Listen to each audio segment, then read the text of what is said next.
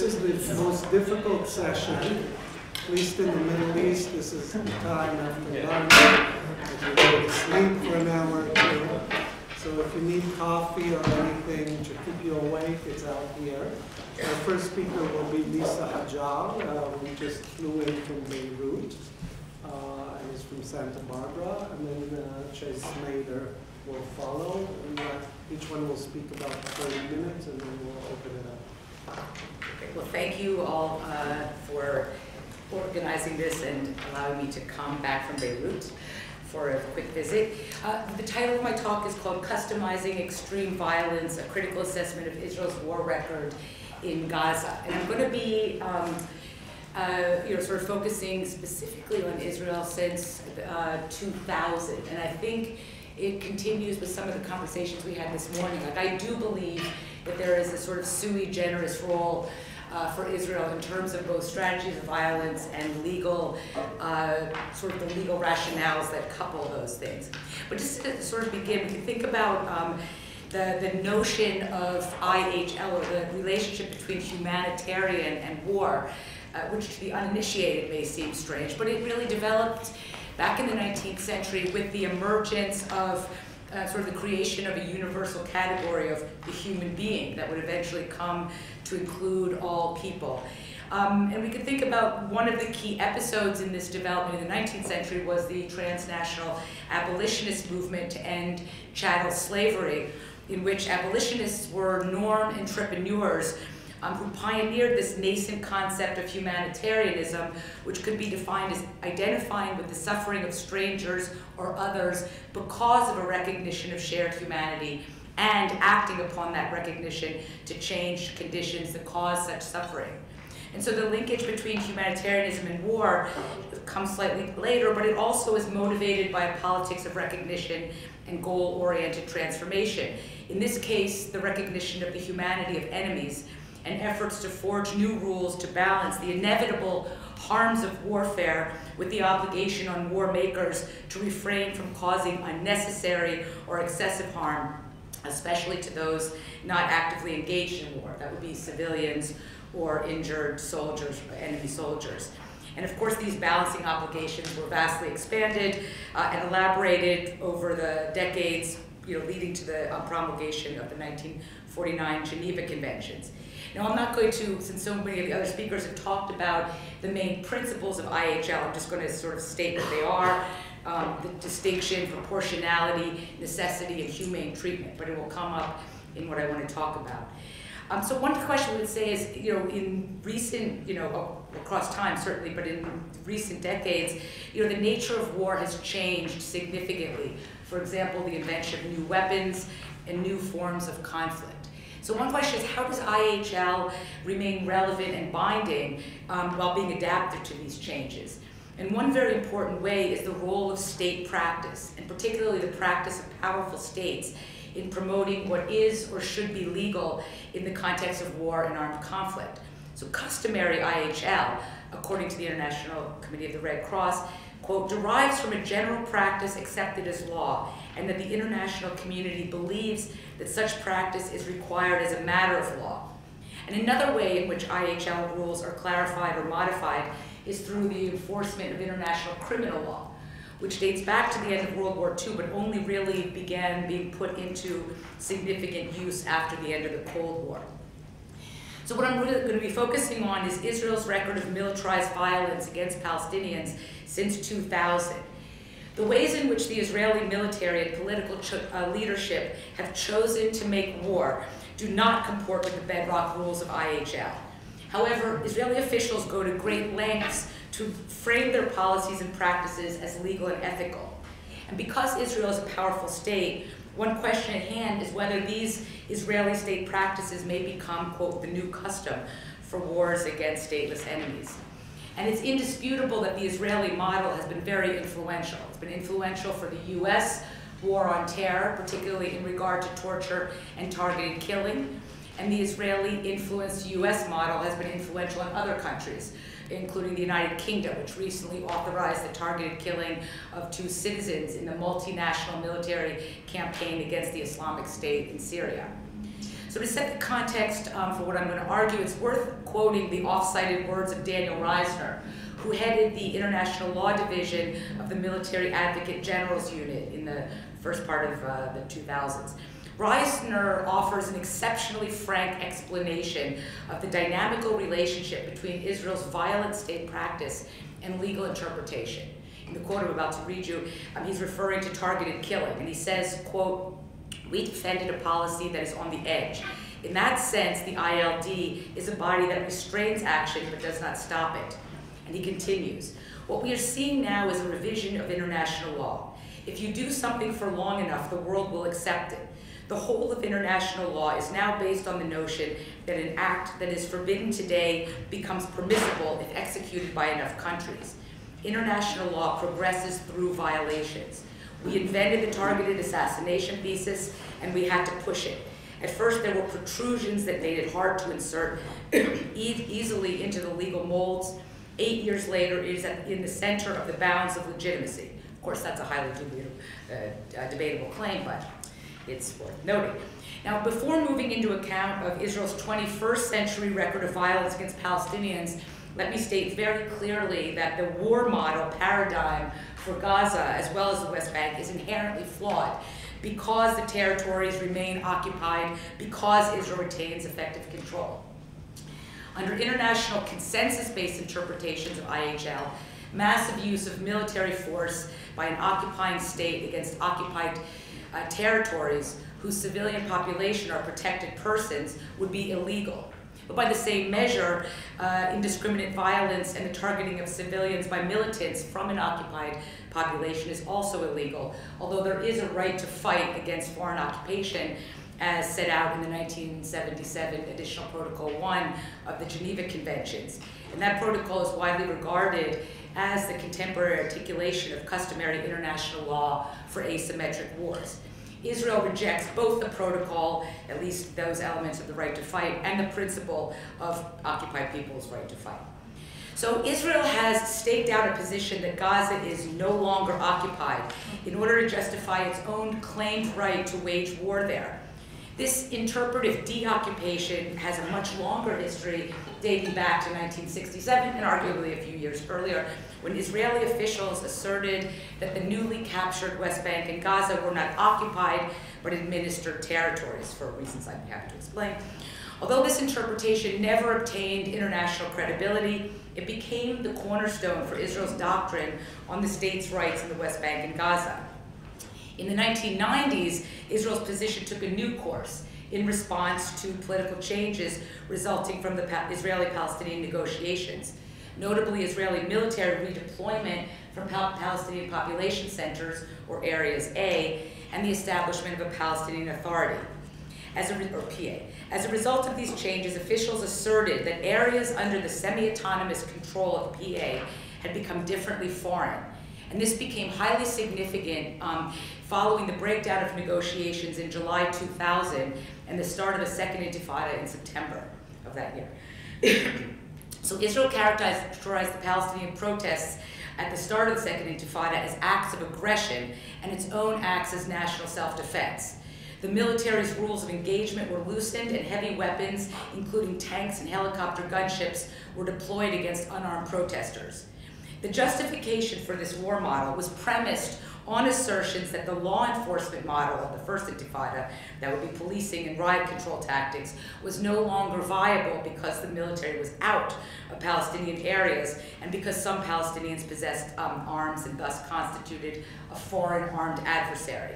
Officials described the second intifada as an armed conflict short of war and asserted Israel's self-defense right to attack an enemy entity while denying that those stateless enemies had any right to use force, even in self-defense.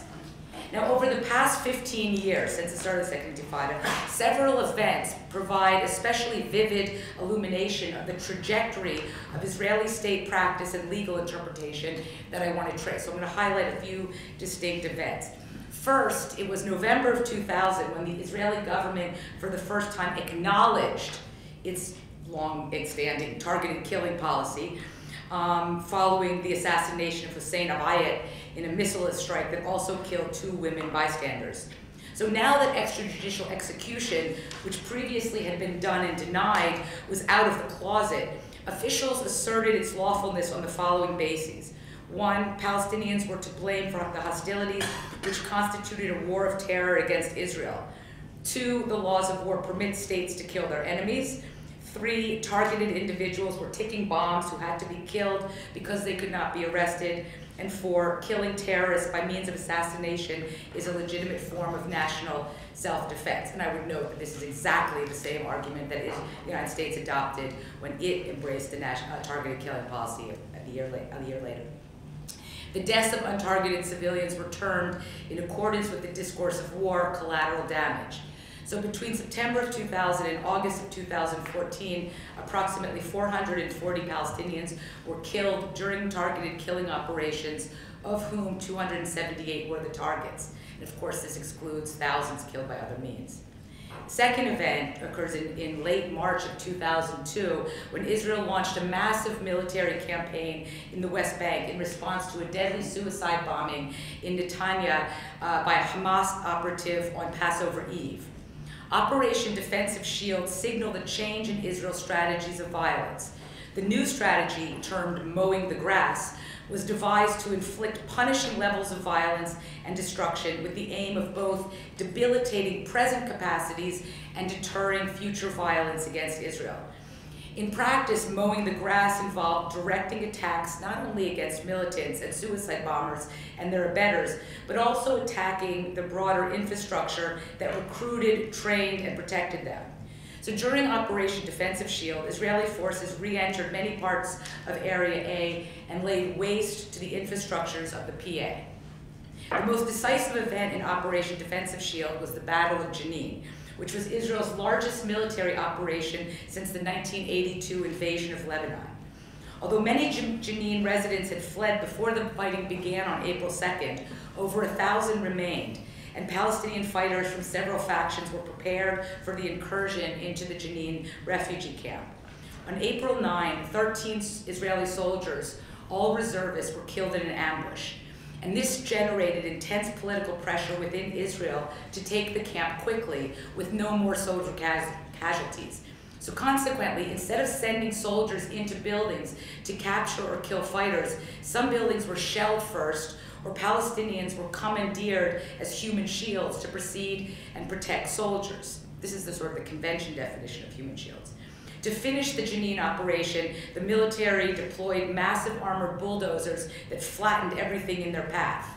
And at the time, although the US government criticized Israel for excessive use of force in Jenin, a year later the Pentagon purchased some of Israel's armored bulldozers and used them during urban operations in occupied Iraq. In retrospect, Operation Defensive Shield, and especially the Battle of Jenin, were pivotal in the evolution of Israeli military strategy. The decision at that time to use ground troops rather than aerial bombing was deemed more appropriately proportional. But urban operations are tactically difficult, and more dangerous to the state's own forces. The death of even a small number of soldiers highlighted the Jewish Israeli public's extreme aversion to casualties. And this casualty aversion inspired soldiers at that time to use human shields to protect themselves. But that practice was subsequently prohibited by the Israeli High Court of Justice in a 2005 ruling.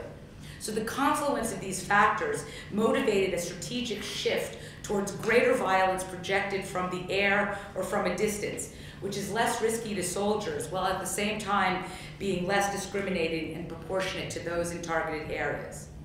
The third event, which demonstrated the shift towards aerial violence, was the targeted killing operation on July 22, 2002, in which an F-16 launched a one-ton bomb in the densely populated Gaza neighborhood of Al-Daraj in order to assassinate Salah Shahadeh, a Hamas leader. So the bomb destroyed the apartment building where Shahadeh lived and 8 nearby buildings, and partially destroyed 9 others. In addition to Shahadeh and his guard, 14 Palestinians, including 8 children, were killed, and more than 150 people were injured. In this instance, the military responded to public outcry about the size of the bomb, the targeting of a residential neighborhood, and the high casualty rate, or high at that time, by conducting an investigation.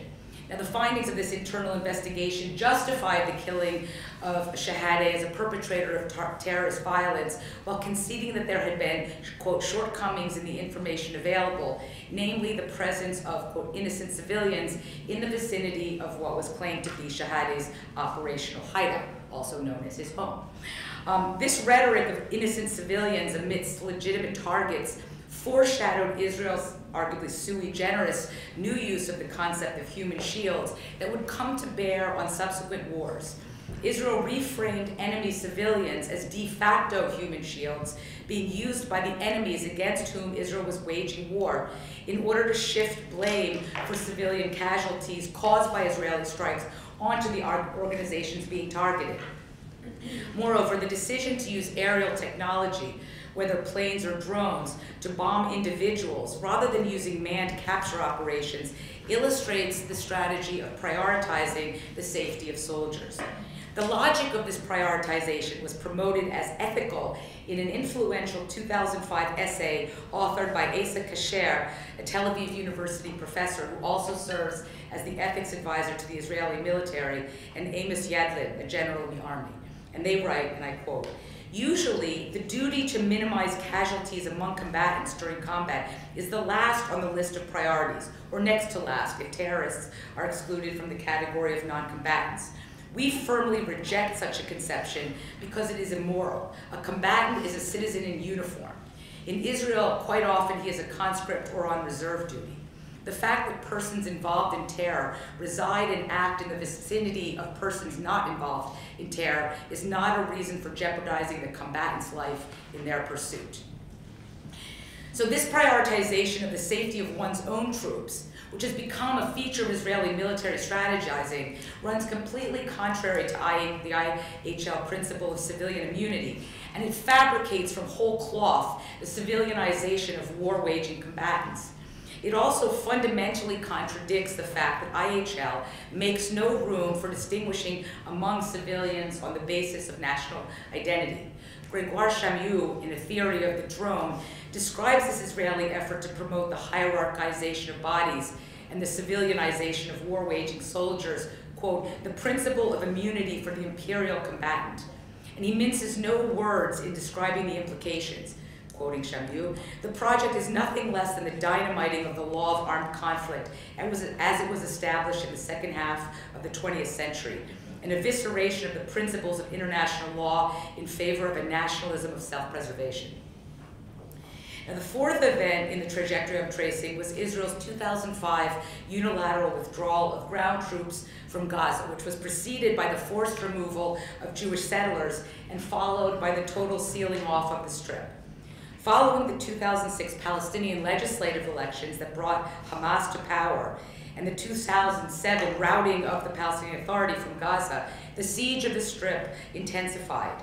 So this sequence of events bolstered Israel's claims that Gaza was a terrorist-controlled, hostile entity populated by terrorist sympathizers and civilians used by Hamas as human shields. This official framing was comparable in Israel's legal discourse and military strategizing to Hezbollah-controlled areas of Lebanon following the unilateral withdrawal from South Lebanon in 2000. So the result was the Lebanonization of Gaza as foreign, hostile, attackable, and where the safety of civilians, even during an Israeli attack, was not Israel's responsibility.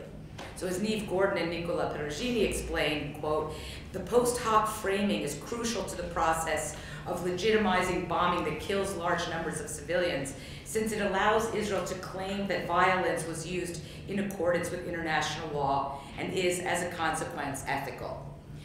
The fifth event was Israel's massively destructive 2006 war on Lebanon, which Israelis call the Second Lebanon War. During the invasion, the military employed a strategy of deliberately disproportionate force. This strategy was termed the Dahya Doctrine in reference to the total destruction of the southern Beirut suburb of Dahya, which is heavily populated by Shia. The existence of this doctrine was revealed in 2008 by Major General Gadi Eisenkot, who had been the head of the Northern Command in 2006. He stated, and I quote, "What happened in the Dahya quarter of Beirut in 2006 will happen in every village from which Israel is fired on. we will apply disproportionate force on it and cause great damage and destruction there. From our standpoint, these are not civilian villages, they are military bases. This is not a recommendation, this is a plan, and it has been approved. The strategic logic of the Dahya Doctrine was elaborated a month later, in October of 2008, by Gabi Saboni, a retired general and strategic analyst. Gaboni described it as, and I quote, the principle of a disproportionate strike against the enemy's weak points as a primary war effort, and operations to disable the enemy's missile launching capabilities as a secondary war effort. Such a response aims at inflicting damage and meting out punishment to an extent that will demand long and expensive reconstruction processes. The strike must be carried out as quickly as possible and must prioritize damaging assets over seeking out each and every launcher. Such a response will create a lasting memory, thereby increasing Israeli deterrence and reducing the likelihood of hostilities against Israel for an extended period. Indeed, 2 months later, after these revelations about the strategic logic of the Dahya Doctrine, Gaza was subjected to a similarly massive and disproportionate use of force when Israel launched Operation Cast Lead.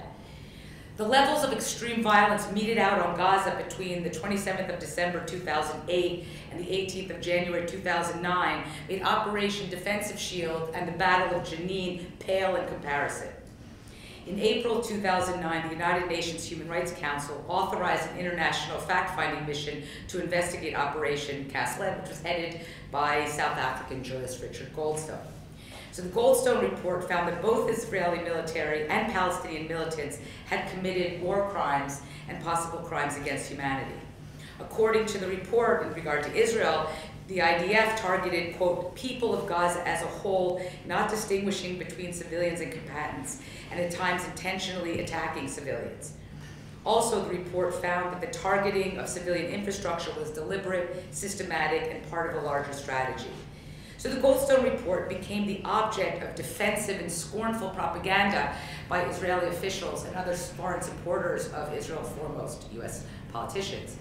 While the Goldstone report stands as one official record of Operation Cast Lead, it did not lead to any consequences for those responsible for war crimes.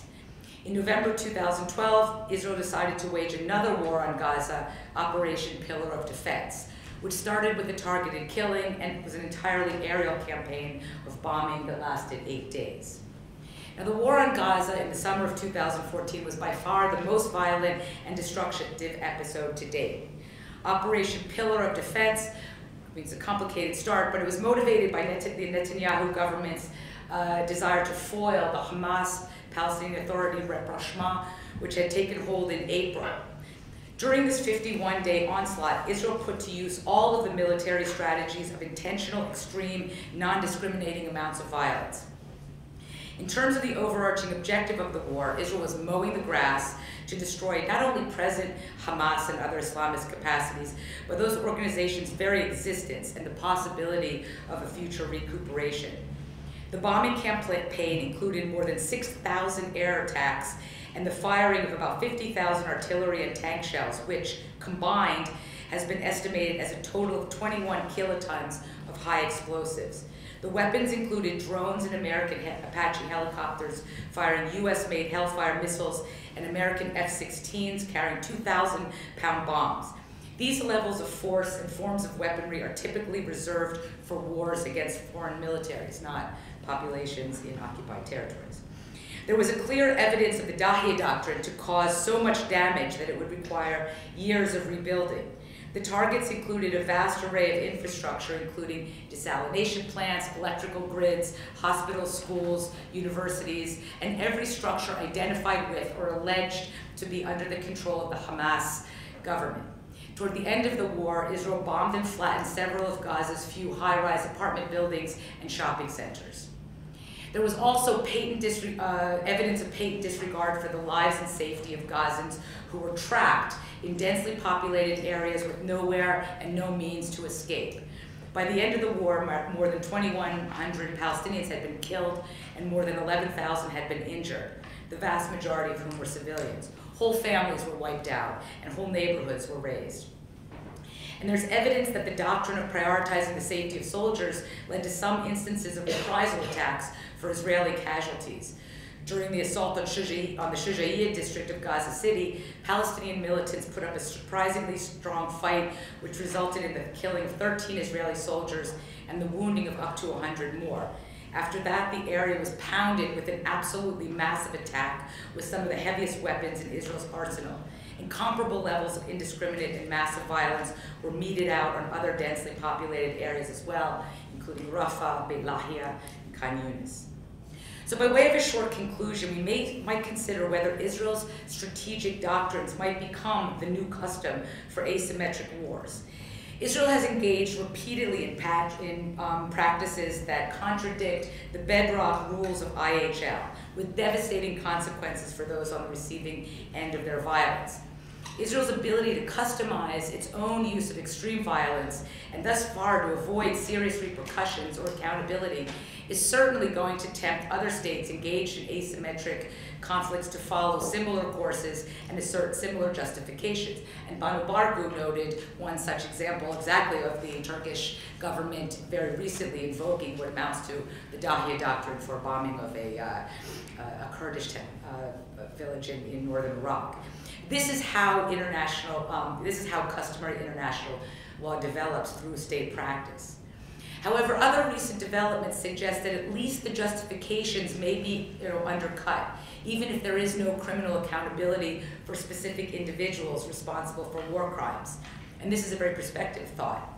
In late 2014, Palestine was recognized as a non-member state by the UN General Assembly, and on January 1, 2015, the PA acceded to the Rome Statute to join the International Criminal Court. Later that month, the ICC prosecutor opened a preliminary inquiry into Operation Pillar of Defense. Now, an ICC prosecutor's inquiry is not an investigation, although it may be a precursor. But I would argue that the value of a high-level inquiry is the subjection of Israeli state practice to exposure and analysis about how it comports with or violates current rules and customary IHL. Indeed, the fact that this inquiry has been launched is a vivid example of the high-stakes battles over what is legal in war. And if these stakes were not high, there would have been no reason for Prime Minister Netanyahu to condemn the ICC prosecutor's initiative or the mobilization of a state-sponsored and well-coordinated anti-ICC media campaign. So my final point is this: interpretation of what is lawful in war, especially in this century when warring has changed so dramatically, is a reflection of the politics of war. And therefore, on the transnationalized terrain where state practice and legal interpretation may or may not ripen into custom, there is room for other kinds of politics of war as well. This involves the marshaling of evidence and empirical information and judging it against the law. There is, in other words, room for scholars and activists who are knowledgeable about IHL to participate in the making or defending of customs that seek to protect rather than deliberately harm humans caught up in war. And so in that regard, I think that this conference is one example of the kinds of alternative terrain that we can do in the politics of war.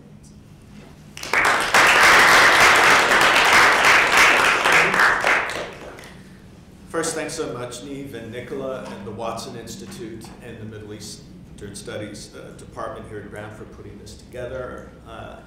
Our itinerary for the next 20 minutes or so is a quick jog through the history of jus in bello and international humanitarian law in wars both symmetrical and asymmetrical, with a focus on the United States experience. Just so we're all on the same page here, I think we want to redefine, and pardon the retread, jus in bello and international humanitarian law, near synonyms that refer to questions of how war is waged. Jus ad bellum, Latin for law at war, is the question of whether or not to wage a war. That's related to just war theory in that discourse. Now, there's a lot of skepticism in this room here today about what the laws of war do, what they really mean. I share this skepticism, and I think it's important to see the laws of war, international humanitarian law, doing much more to license, facilitate, and optimize the use of military violence than to soften or restrain it. And this skeptical or cynical interpretation of the laws of war is something that gets renewed by each generation, by Eve and Nicola's excellent recent book, by Roger Norman and Chris Yachnik's landmark law review article from about 20 years ago. And you could probably trace that all the way back to Calgacus, the noble barbarian whom Tacitus used as a sock puppet to express his own acerbic remarks about the way of civilized war some 2,000 years ago. And though the temptation of IHL atheism is strong and I think very warranted, it's always useful to go back and take a look at those times and places where IHL really has had some meaning. And to think about what made it meaningful, what circumstances, what power relations. And one such golden time and place is continental European warfare between Westphalia and the Great War, with the Napoleonic parentheses and plenty of exceptions. This is a kind of golden age for international lawyers concerned with the issue, and I think nostalgia for this time and place has kind of dissolved even now throughout the whole discourse of IHL, and it's good to be aware of that. Now, what made IHL meaningful, the laws of war meaningful back then, was that armed conflict was more or less symmetrical, roughly speaking. There was a multipolar state system and rough parity between great powers in Europe. You have war fought between similarly sized and similarly armed and trained forces, fighting for similar goals, usually not ideological, but nakedly acquisitive, fighting for property and real estate. The armies would get the property, the prince keeps the real estate. There was also a shared diplomatic, military, and legal culture that interpreted these battles and their outcomes the same way. And all of this is, of course, not because of a special effort by international lawyers, but rather an outgrowth of the European geopolitics of that particular time, with, to repeat, a rough parity of great powers, with exceptions in that long stretch, that made adhering to the laws of war worthwhile for most parties through the incentivizing force of reciprocity. Couple quick examples. The Battle of Malplaquet in 1709, the French inflict tremendous casualties on their coalition of opponents, far greater than they themselves suffer, but they retreat first, and all of Europe sees this as a real defeat for Louis XIV. The laws of armed conflict confined all the violence to that one battle, and when the battle ended, there were rules to interpret, rules that were, somewhat obeyed. In 1742, during the 7 Years' War, the Battle of Chautasitz is won by the Prussians. Frederick the Great's forces have the chance to annihilate the retreating Austrian enemy, but they choose not to. That's not what Clausewitz would preach or say that war is about, but that happened. Now, the Prussians also suffer greater casualties than their foe, but they're still widely seen as winning the battle because the Austrians retreated first. Now, this golden age and golden place of symmetrical conflict remains the touchstone of international humanitarian law from its birth at the Battle of Solferino. And nostalgia for this kind of warfare is held not just by kinky amoralists like Carl Schmitt, but also mainstream military theorists and historians like Liddell Hart. And it remains a very important part of the official version and official self-image of IHL in its symmetrical heyday.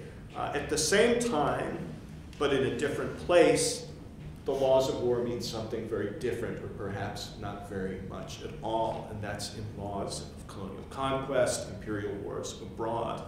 And that's not really the official version of IHL. And I saw this expressed in a very literal, physical way. I was at a museum in Geneva the summer before last, not the Red Cross's own museum, but there was a big exhibit in the old town dedicated to the achievements of the ICRC. And the achievements are real, I don't mean to scoff at them. And those real achievements would be on tabletops, lit up so you could read them with images, but you'd pull a little sleeve out, a kind of drawer, and there would be text telling you very different things, a different history of IHL. For instance, telling you that Gustave Moignet, who while serving as the president of the ICRC, also served as consul of the Congo Free State in Switzerland, and that he believed that Negro states cannot adhere to the Geneva Convention as they're, quote, still too savage to be associated with the humanitarianism that inspired such a treaty. You pull another sleeve and you read that the ICRC was silent about the German campaign of genocide against the Herero people from 1904 to 1911. So you can draw a straight line of international humanitarian lawyers and their founders, Martins, Wanier, and others, to contemporary international humanitarian lawyers at the ICRC or critical jurists like David Cole. But you can also draw a straight line, I think, to an American jurist like John Yoo, cast by many liberal legalists as a barbarian outsider who somehow got a law degree. But as Frederick McGray has, I think, convincingly shown, John Yoo and Jay Bybee, a Ninth Appellate Circuit justice, are not wholly outside the tradition of the laws of war by licensing harm, in this particular case torture, to unprivileged combatants who used to be called with greater frankness savages. I think Yoo and Bybee, maybe the traditionalist isn't the right word, but they are authentic reactionary throwbacks to a major branch of international humanitarian law. And I say this not to praise Yoo and Bybee because I really don't like what they've done, but I think this needs to be said to give an honest assessment of IHL's true history and what it has really meant and really done, especially in asymmetric conflict. Now, after 9/11, I read frequently that the United States must now get ready to confront a whole new kind of enemy, the likes of which it had never fought before. This really isn't the case. The United States has fought irregular enemies, non-state actors throughout its history. This is perhaps the main stem of American warfare. You know all this already, but I'll just run through them. The conquest of Indian lands and against Indian nations all the way west, fighting the regulars in the Mexican War, colonial war in the Philippines, counterinsurgency there. Our Vietnam War did have a strong symmetrical component as the North Vietnamese, heavily aided by both China and USSR, did have conventional troops and their own air force, but it was also, and this is lived on stronger in memory, a counterinsurgency war against guerrillas, urban and rural. And I think asymmetric warfare almost makes inevitably puts an incredible strain on jus in bello as we would like to know it, or nostalgically remember it from the golden era of 18th century Europe. This is nothing new. Two examples that show just how thoroughly IHL is wired for symmetry and how it has an extremely spotty record when it comes to asymmetrical warfare. First, at the level of doctrine, and these are two examples from our Filipino War. When Teddy Roosevelt wanted a legal justification for the ruse that captured insurgent leader Emilio Aguinaldo, he called up his friendly acquaintance Theodore Woolsey, an expert in international law at Yale. And Woolsey replied eventually by saying that savages, then the technical term, for unprivileged combatants, were not entitled to protection under the laws of war, so ruses were fair game. And that's part of the mainstream. That's not outside the history of international humanitarian law. That's, that was a legal decision made by a legal expert and somewhat typical for an asymmetrical conflict.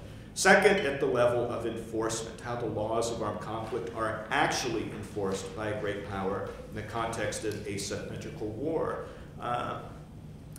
Major Edwin Glenn, someone with a law degree, is convicted of torturing Filipino prisoners of war. And he eventually he's tried, he's convicted, but then it's commuted, and his sentence is limited just to the loss of 9 months half pay and being sent down 35 places on the officer promotion list. The punchline is that years later, in 1914, Major Glenn, convicted torture in an asymmetrical war, is chosen to update West Point's Law of War Manual. Now, John Fabian Witt, who's a really excellent book, Lincoln's Code. I disagree with some of his conclusions, but I highly recommend a stimulating, very well-written book.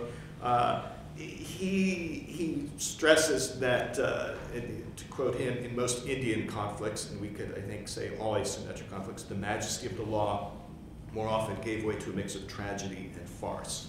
I think that's a fair assessment. And Witt is someone who is really a true believer in the project of the laws of war and international humanitarian law. And he strains a bit to keep defending it. He sees Glenn's appointment to update the West Point's Law of War manual as a symbolic triumph of the law of war. I can't help but see it as something less than triumphant. Anyway, there is a surprising amount of military and legal continuity between these Indian and earlier counterinsurgent wars from the deeper American past and the global war on terror today. Even aside from the fact that the term Indian country is still in common parlance to describe unpacified areas of in South Vietnam in the past or Afghanistan today by soldiers.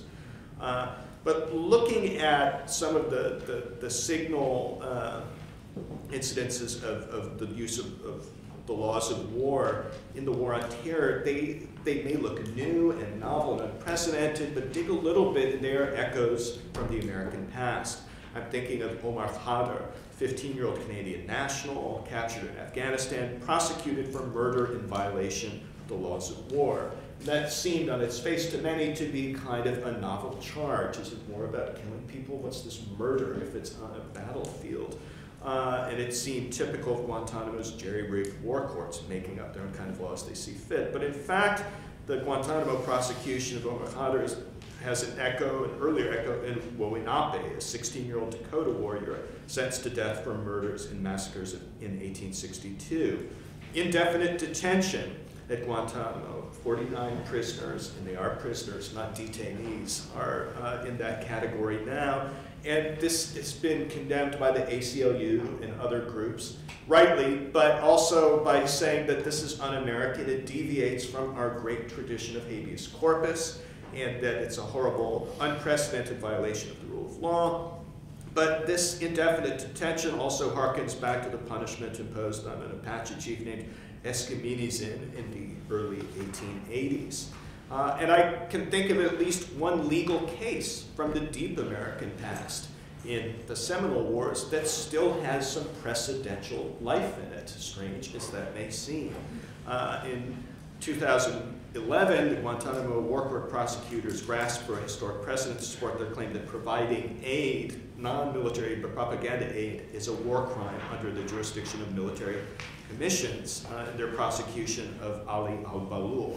And they turned to an 1818 case when Major General Andrew Jackson had invaded Spanish Florida in search of runaway slaves with the intent of returning them to their masters, and the Seminoles in what is now Florida resisted this invasion of their land.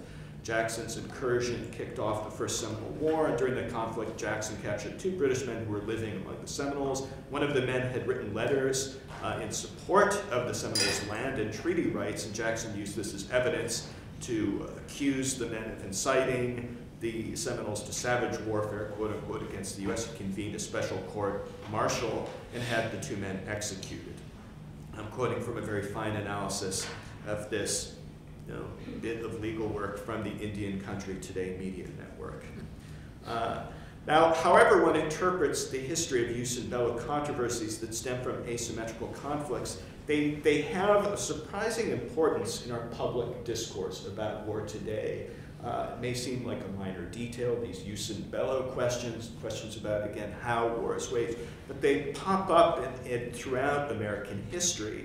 Starting with the Declaration of Independence, in which Jefferson rails against King George III for, quote, waging uncivilized warfare against the colonies, for stirring up, quote, merciless Indian savages whose known rule of warfare is an undistinguished destruction of all ages, sexes, and conditions. There's the aforementioned instance of Andrew Jackson seizing on violations of the laws of armed conflict, what he took because he did pay tribute, and he made a casus belli out of that, a case for war to fight the Seminoles. More recently, in March of 2003, President George W. Bush slathered on more justification for his invasion of Iraq by claiming that, quote, Saddam Hussein has placed Iraqi troops and equipment in civilian areas, attempting to use innocent men, women, and children as a shield for his own military. Final atrocity against his people. I want Americans and all the world to know that coalition forces will make every effort to spare innocent civilians from harm. So here the accused use of human shields becomes not just a violation of jus in bello, but also a part of the casus belli and feeds, the question of whether the war is just. It fuels jus in bello. And even more recently, when Hafez al-Assad used chemical weapons, or there's some controversy of that, but I think the consensus is that he probably did. Yeah. Sorry? You're talking about Bashar al-Assad. Oh, no, but Bashar, sorry. 2013. 2013. This became a casus belli for many in the Obama administration, including for instance, humanitarian lawyer Samantha Power. Here, in the end, jus in bello did not quite swallow up jus ad bellum as a popular outcry in the U.S. prevented or rather postponed yet another assault by American military power on a Middle Eastern nation. So it seems that, and others have pointed this out, that jus in bello considerations have almost swallowed up jus ad bellum thinking in the U.S., and that the obsession with how we wage war has almost eclipsed the more important question and more fundamental question of whether or not we wage war at all. Now, the developed bodies of the laws of armed conflict governing the how of war, this is what Carl Schmitt and others praised about the golden age of intra-European warfare, that war had been successfully demoralized, the wars of religion had been taken out, there weren't holy wars, there was a certain kind of cold professionalism about them that helped limit the slaughter. The difference now is that we have asymmetrical warfare rather than symmetrical warfare, the kind that Schmitt and others have been nostalgic for. And most of the wars that have been fought since World War II are asymmetrical. Of course, there's always degrees of symmetry and asymmetry, but you can list the number of wars since World War II that are authentically symmetrical or really seem to fit that category on, probably one hand. There's the Iran-Iraq War, the Somalia, or the Ethiopia-Eritrea War. And I'll note, just in passing, that although IHL could have had some purchase and potentially might have limited the slaughter in the Iran-Iraq War, it was American intervention at the UN that stifled attempts to censure Iraq for its use of poison gas against Iran. Future wars involving the United States are almost certainly going to be asymmetric, whether in urban spaces, as envisioned by David Kilcullen and others, or not. And it's important that we and at the same time, we see the growing prominence of law talk in our war. Far from not caring about international law, I see the public discourse about war in this country being hyper-legalized, often to the detriment of more first-order questions of politics, consequences, prudence, and morality. So it's important, I think, to understand the law talk of asymmetric wars, and that's why this conference is such a useful addition.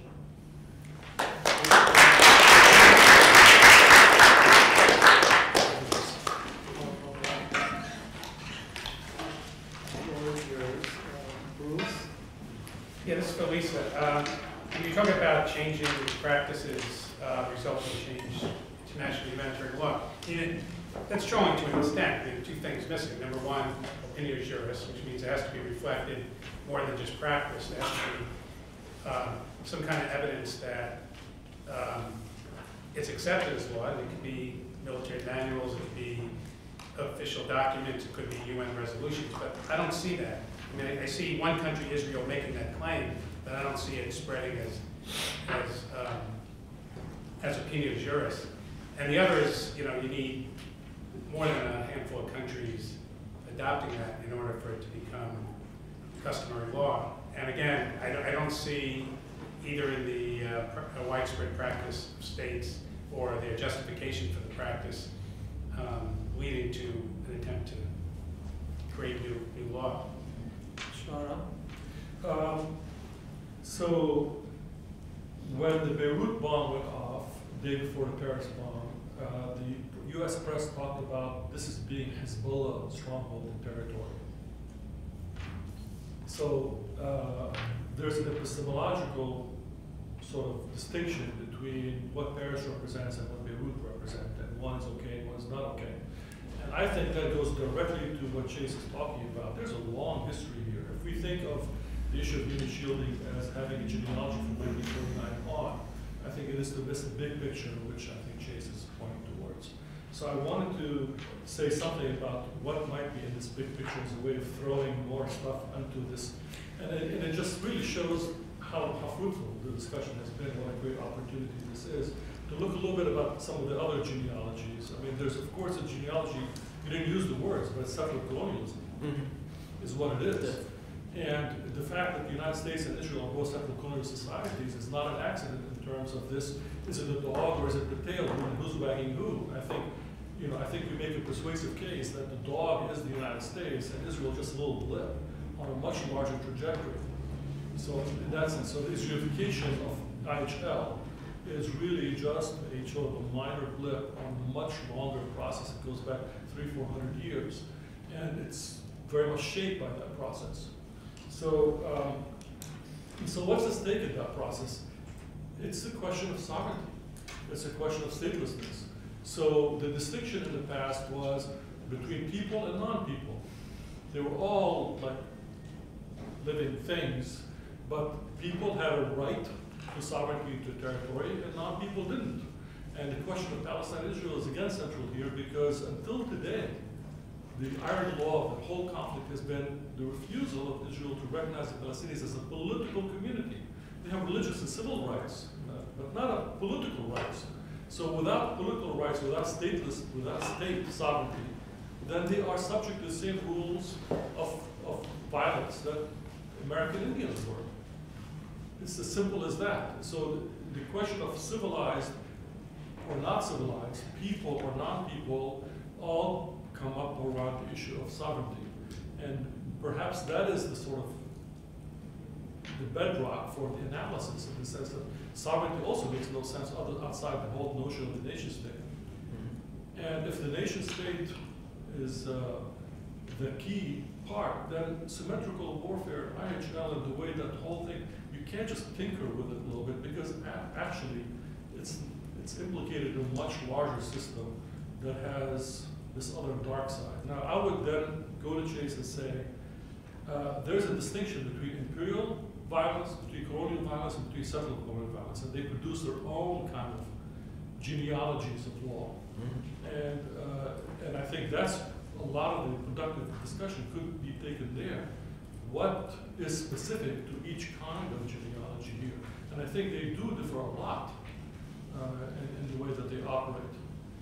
And this kind of skin of Europe feeling sorry for itself because of World War I, World War II, saying now we have the Hague, and now we have the Geneva, and that's the new universalism. It's accepting the debate on those terms, is accepting all these zones that were made invisible of violence that made this claim of universalism possible in the first place.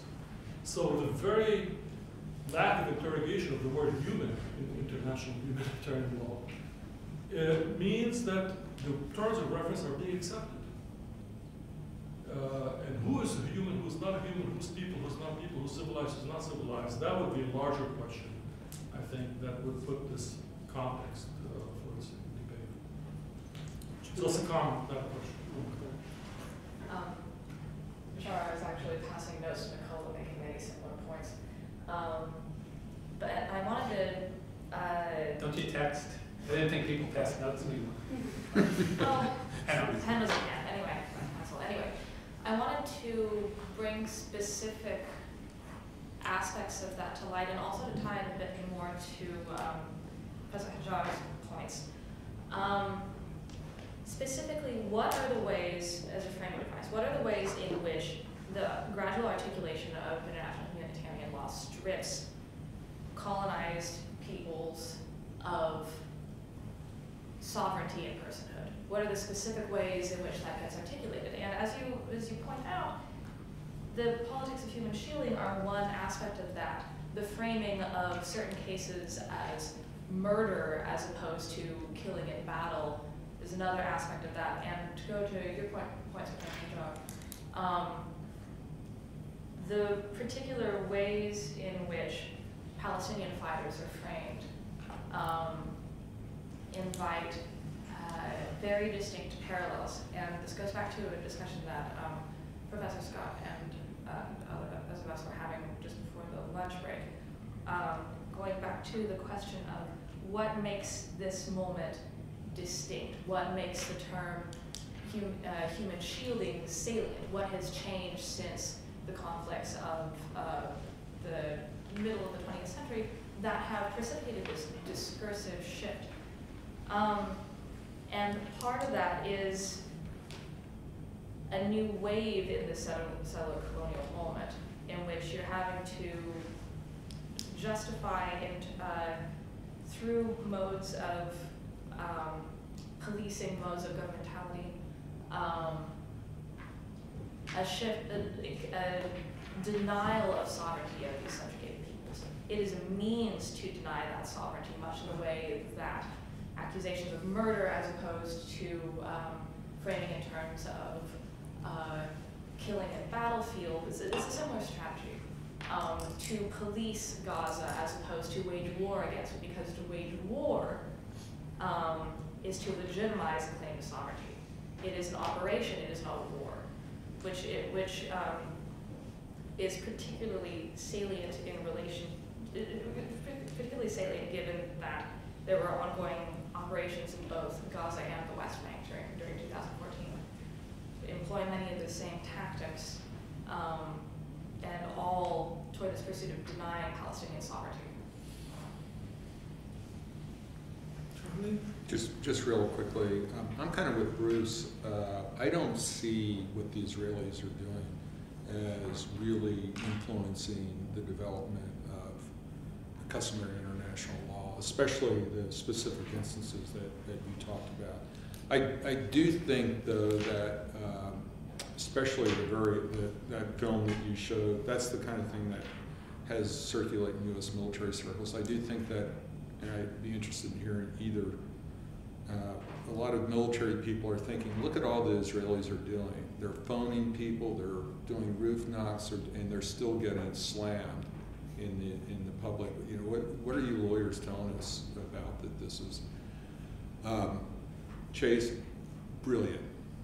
What a brilliant, I don't agree with everything, but a brilliant presentation. And what we might want to add to the dialogue is the case of US v. Plenty Horses, where, do you know what I'm talking about, Chase? This is where Plenty Horses, that was the name of it. And actually the US military testified in favor of him because he had killed a negotiator, a lieutenant.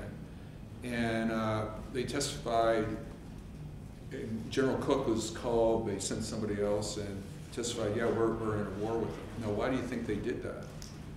It was shortly after Wounded Knee. So if you're thinking of, you better be in a war where you can, every status-based targeting and so forth. And so I think that's an interesting footnote.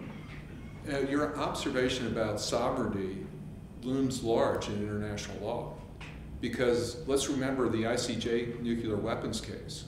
It goes through page after page after page of how horrible nuclear weapons they can't possibly do. And then at the end of the day, they said, but we cannot say that their use would be unlawful if the survival of the state is at stake. So ultimately, still in international law. In other words, we can't say that they're illegal if there's going to be genocide of half the planet. It's survival of the state, and no qualifications on the kind of state, but just the state. So it does loom large. Chase, what I really want to ask you, and just get your reflections. I would suggest that in the era of the all-volunteer force, one of the reasons the law of war plays so big in the U.S. military, yes, there is this external, we need to look like we're doing the right things to our allies and public support, but there's a real internal purpose, because you can't get people, normal people, to kill other human beings that they don't know and have no reason necessarily personally to pick a fight with them, unless they know that what they're doing is the right thing. And there's an interesting article that a University of Virginia professor wrote, because as you might recall, there was this little rebellion among military lawyers during the torture. And military lawyers were kind of extolled as being these higher moral creatures, but allow me to say it was more about understanding that troops need to know and not have to be sitting down and thinking through that what they're being asked to do is legal and moral. And that's one reason why the US military has 10,000 lawyers, because that is I want to say it's this philosophical, and I think there's an element of that, but I also think it has very pragmatic military reasons. Yeah. And I wonder if you've thought about that. I'd love to hear your reaction. One more question, or two more questions, okay? Can you take two more? So, Banu and Peter. Great, thank you for two brilliant presentations. Chase, I have a question. In your presentation, several times you alluded to how Carl Schmitt depicts, sort of with nostalgia, this period of the Respublikum Europaeum, right? And sort of you painted it, we know that the colonial is out, but you painted it as sort of this conflict between symmetrical forces, state forces.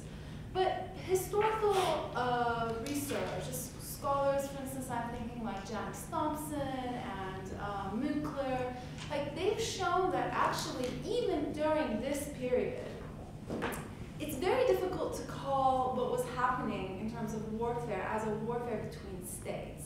Like there were so many non-state actors involved, like pirates and privateers and mercantile companies and mercenaries, etc. So I wondered that even if during that like glorified period, if this was simply an idealization that has very little correspondence in reality, I just wanted you to speak to that a little bit.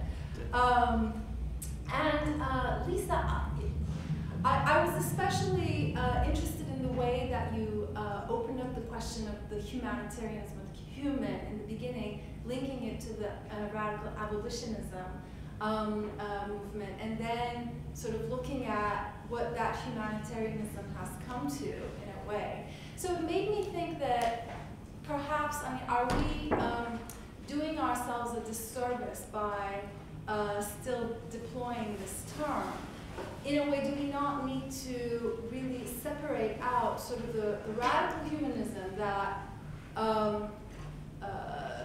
people who have not been counted as human appeal to in order to establish their belonging to a universal human community, versus the way in which that humanism gets reinscribed as a tool of re-subjugating and creating new hierarchies among humanity, sort of killing actual humans in the name of humanity, for example. And in that context, I mean, continuing the Carl Schmitt sort of dimension, I think it was Schmitt who once said, whoever appeals to humanity during war is cheating, right? So like, or using it as an excuse to have the most inhumane forms of violence. Exactly. So I wonder how we unpack that term and whether this bifurcation is something that we need to be more cognizant of. Professor Hajjar, one thing I wanted to add to the idea of the post hoc justification, which is that Israel has also started doing preemptive justification. So in the case of 2010, they thought there was going to be an escalation with Hezbollah, and Ehud Barak went to the Washington Post and did an interview basically saying that he thought that there were large parts of South Lebanon that had to be constituted as human shields preemptively if there was to be an engagement in Lebanon. And then this past May, when there were skirmishes and they thought there was going to be an escalation in southern Lebanon, something really strange happened, which is that the IDF went to the New York Times and asked them to publish an article, and they gave them these images very similar to the ones on screen of showing southern Lebanon and saying, we're showing you right now, should anything happen, here are the human shields, we have them even prior to any military engagement. And so I was sort of wondering how the idea of a preemptive justification sort of then changes the stakes of it. Okay. Chase, why don't you begin? Let me go. And so first, Bashar Domani, yeah, I mean, the term settler colonialism is very useful, that concept. As to the tail wagging the dog wagging the tail, I happen to think that the Israel lobby is the biggest piece of the puzzle that explains the U.S. lavish sponsorship of Israel as a client's shape. But there's no question that a shared culture and shared mentality of settler colonialism and some shared folklore about that plays into that and reinforces that.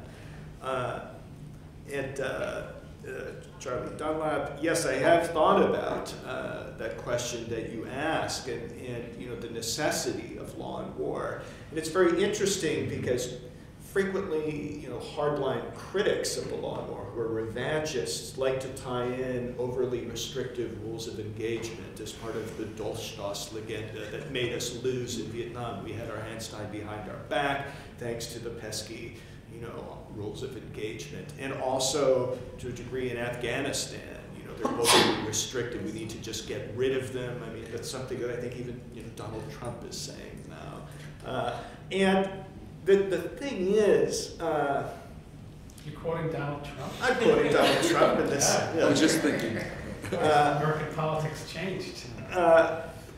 It's almost seems like a challenging hypothetical to defenders of IHL that will, do you think, or to critics of IHL, like many of us here, okay, if IHL is so bad, what would happen if we just took it away? Would you be happy then? And for the reasons that you were getting at, it's not possible. I don't think you can imagine a modern military without a lot of law and lawyers and IHL any more than you can imagine a human without a circulatory system. It is simply who we are, how these organizations function, and law is what helps organize them. So yeah, that's very key. And Manu, is Schmidt's idealization of that period accurate? I am unfamiliar with this historiography that you mentioned. I suspect I would agree with it. But I think, idealization or not, it's incredibly important and significant in the discourse of international law today, even if it is a mythology of an idealized past. And I think there's still, it's no less forceful and present for being folklore. Or should I answer? Yeah, you should answer. Okay. You're going to answer Julia or who? Wait, there's a whole bunch.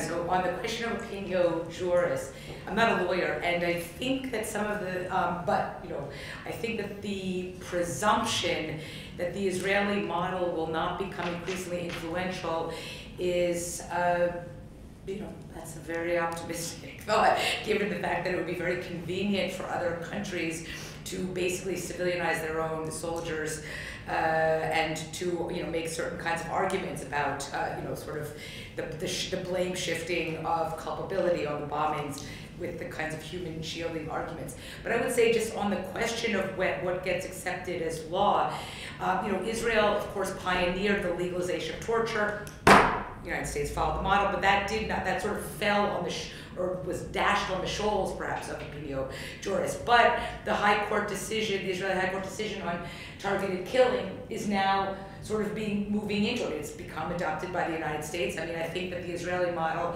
on that score already indicates, and whether, although the British legal justification for the targeting of its own civilians remains secret, and they probably just, kind of borrowed and copied the still classified US document.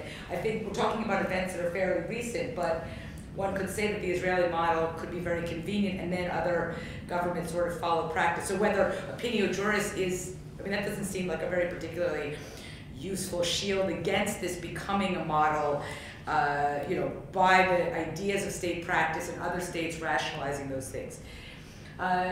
Julia, you were asking about what makes this moment or this kind of shift in the rhetoric and sort of the combination of the practices of violence and the legal justifying rhetorics, what makes this moment distinct. There are many, and I do think it is a distinct sort of a moment, you know, in the sense of it's, yeah, you know, sort of or pivoting around, you know, certain kinds of baseline conceptions. But if you'd ask me as a sociologist, what makes this moment distinct, I think that one example of understanding it would be arguments put forward by a number of people, but perhaps most, you know, sort of thoroughly by Max Blumenthal. I mean, what we're seeing in the context of Israel is this new wave of settler colonial, religio-nationalist, extreme xenophobic, particularistic attitudes to which the very underlying conceptions of humanitarianism are completely alien and obscure, you know, and irrelevant.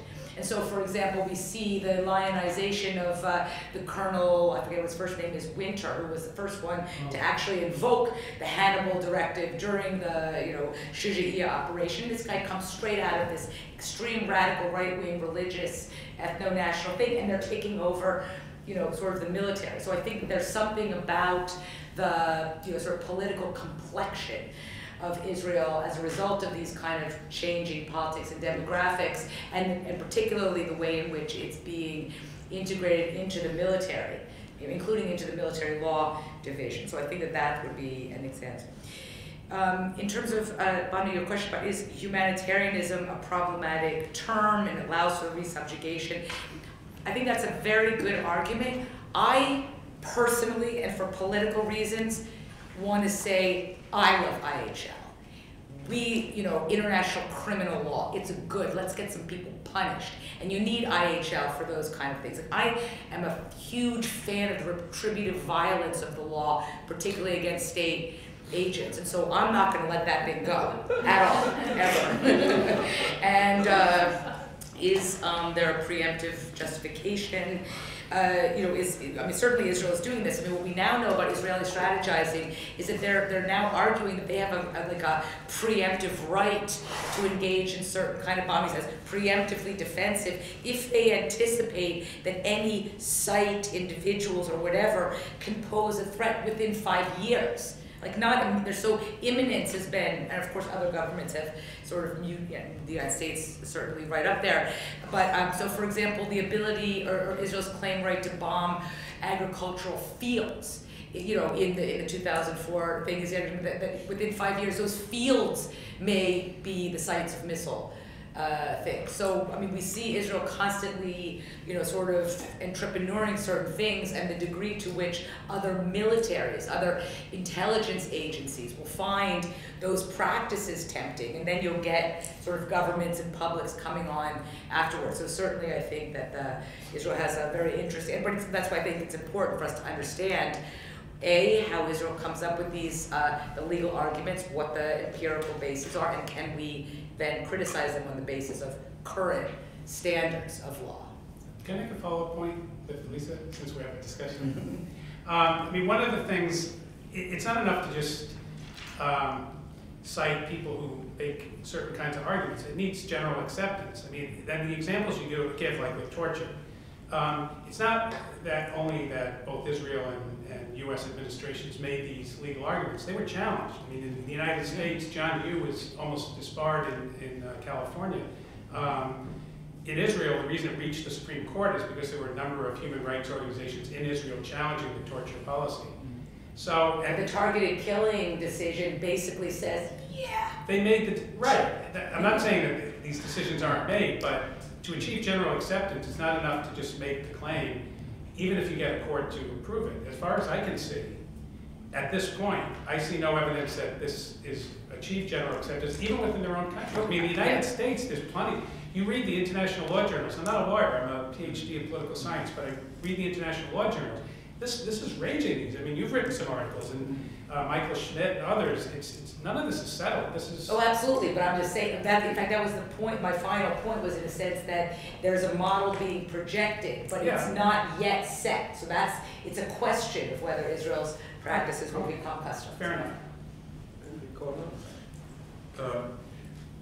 I'm sympathetic with the idea of combining genealogies. not sure. I have to confess that I'm a little bit lost if we reinterpret the present as a repetition of the past, or there's nothing new, or I'm not sure that Palestinians and other people who are targeted by liberal wars are framed as non-humans. If they are uncivilized civilians. Again, I want to go back to the point that at the end of the day, before killing those populations are framed as part of a common humanity. Civilianhood is a category. So, to go back to your point, Lisa, I'm wondering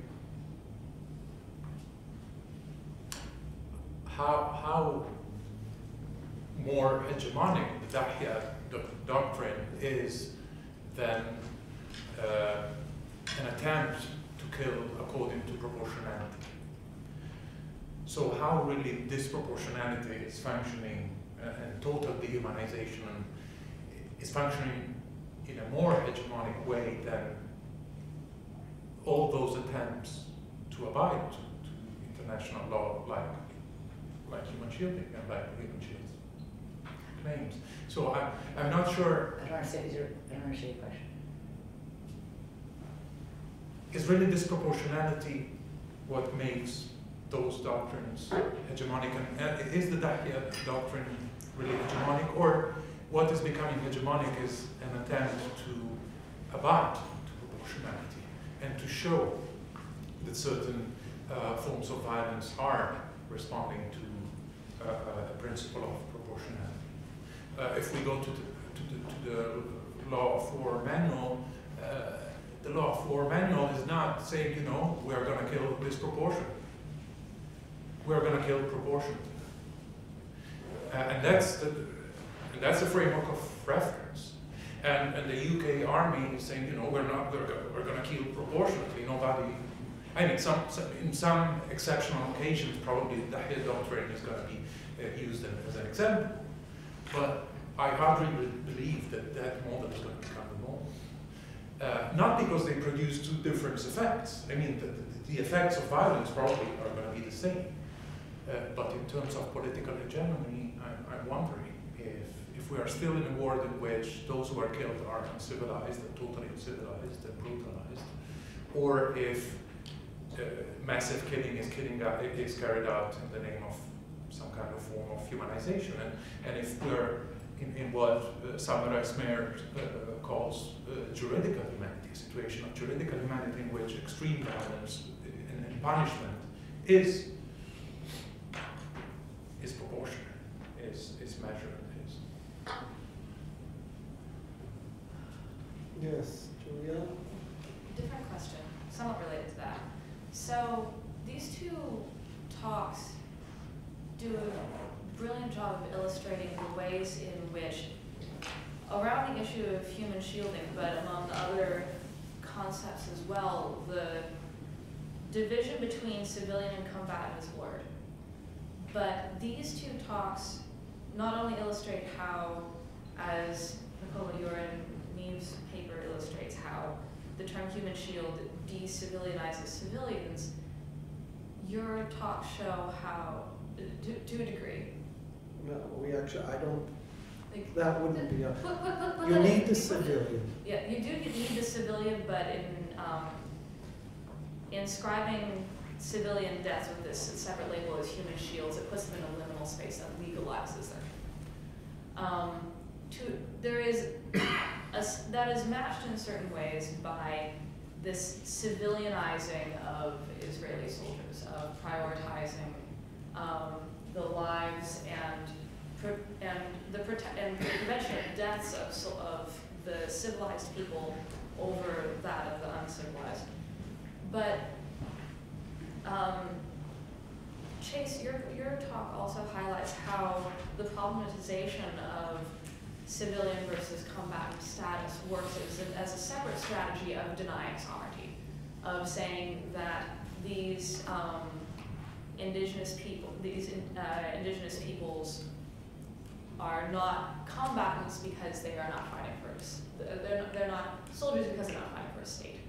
So to think of within the framework of inscribing or denying sovereignty, the ways in which the category of civilian protection is problematized from both ends, I think is a useful framing device to think about in general, and how that becomes used to enforce imperialist and settler colonial frameworks distinct from each other and also working together. Lisa, can you begin? Sure. We have 5 minutes and then we're going to have coffee. Okay, I don't argue that the Dahiya doctrine is currently hegemonic. I mean, that's a question, you know, it's like it's, and you said, or is it an attempt to abide by proportionality? So it's not hegemonic, but it is an attempt to abide by proportionality, but it's through this kind of perverse interpretation, you know, that Israeli lawyers go to far greater lengths to engage in first than the militaries of other countries, but it is the sophistication of those kinds of legal arguments coupled with the benefits that may derive from enemies in asymmetric wars that makes this model sort of appealing and could, whether it becomes hegemonic or not, it certainly would spread. But in a sense, we can think about the kind of the politics of interpretation, that says that killing civilians is in fact an effort to abide by the law. As you two sort of critically point out, it's like the Robert Cover point about the violence of the law. Like the law itself takes place on a field of death and pain, and that's nowhere more true than international humanitarian law. But I think that this was sort of my last point of the paper, was that this also allows not us to just sit back and say, gee, I wonder if these military lawyers are going to get to create something that will become hegemonic. It gives us space to push back, to counter-interpret, to mock and ridicule, to delegitimize, to do all the very things that is the very reason why Israeli officials and their supporters regard lawfare as a strategic threat. That's why lawfare is awesome, right? That's why lawfare is great. So you actually don't just let military lawyers have the last word, but actually go and fight on the terrain of law about their interpretations, because it is in fact the delegitimization of these kinds of arguments that is actually critical to preventing Israeli models from becoming the new custom. I just have one question. I mean, we've been talking about the inability or unwillingness to recognize non-state actors legally as legitimate actors because they're not states. And one question that I've had on my mind for a while, and maybe the experts can point me in the right direction, is can anything be learned about the history of recognizing republics as they came onto the scene? First the Dutch Republic, and then others, because they too were outside of protocol, they were outside the family kinship networks of the other heads of state, and they were seen as brash, tacky arrivistes onto the scene. Not exactly the way non-state actors are today, but it took a while to digest republics. And I'm wondering if that might illuminate any possible avenues for dealing with non-state actors in a legal and pacific way, unlike the way we do today. At least in the United States, well, in the history of international law, I think it's somewhere in the 19th century, in the early 19th century, after the emergence of at least the French and the American republics, that the question of international law and what counts as national sovereignty is first negotiated. So that's where I would look, I think. Thank you, Professor Scott. You don't have to call me Professor. So it's 3:30, we're gonna stop a minute.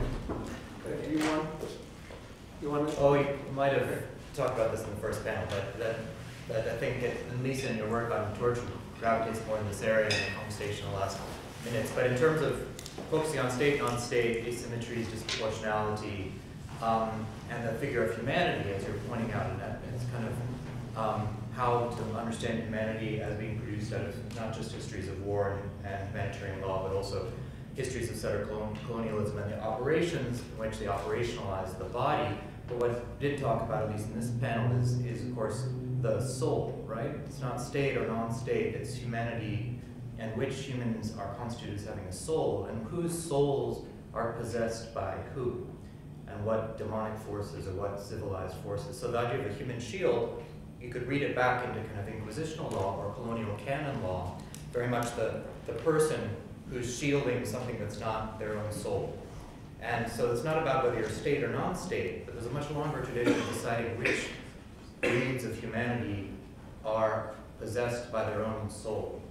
And that has a long set of legal traditions. It's really interesting and complicated, much more nuanced than state versus non-state, or regular versus regular, right? And that's torture in a sense is our way of talking about that old inquisitional canon law sets of practices, which are about operationalizing whose soul is inside whose body, because it's not necessarily identical, right? There's all sorts of forces that constitute souls, and that's the racialization and the modernization process of humanity makes that very simple, and then we try to, but I think what these religio-nationalist racists, what new settler colonialism does, what new forms of evangelical populism that are taking over the US military, they draw upon other traditions of seeing the soul as demonological, not as identical to the human self.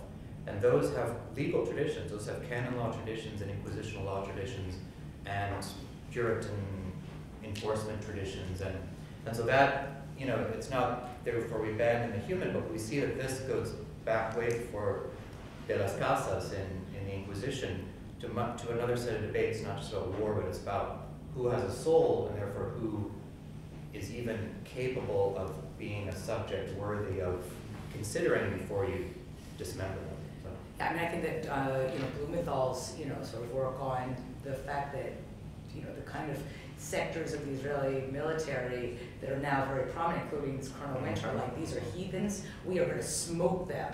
Yeah. That's totally we're going to smoke them with our Apache helicopters. So. Thank you very much. We're going to half an hour here.